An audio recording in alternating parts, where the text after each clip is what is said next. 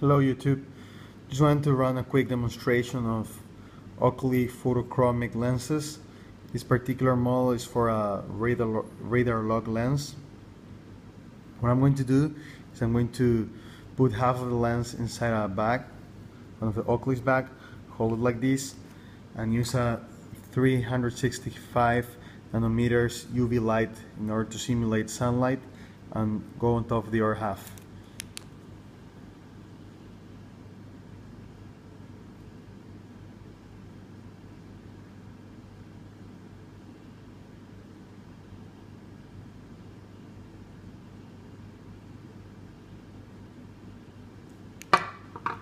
As you can see, it goes pretty dark. After I use this, it takes a while to go back to normal, but not that much. As you can see, it's already turning transparent again. You can see the reflection of the frame back here.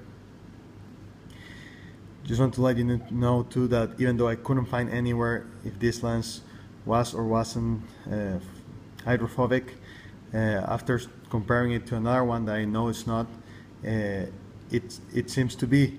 And also when you use the nano clear cleaning solution on top, it just won't stay on top, it just falls off. Comparing it to the other side, where can you put it and it stays there, on the front it doesn't, so it definitely should be hydrophobic. Well YouTube, thank you very much, bye bye.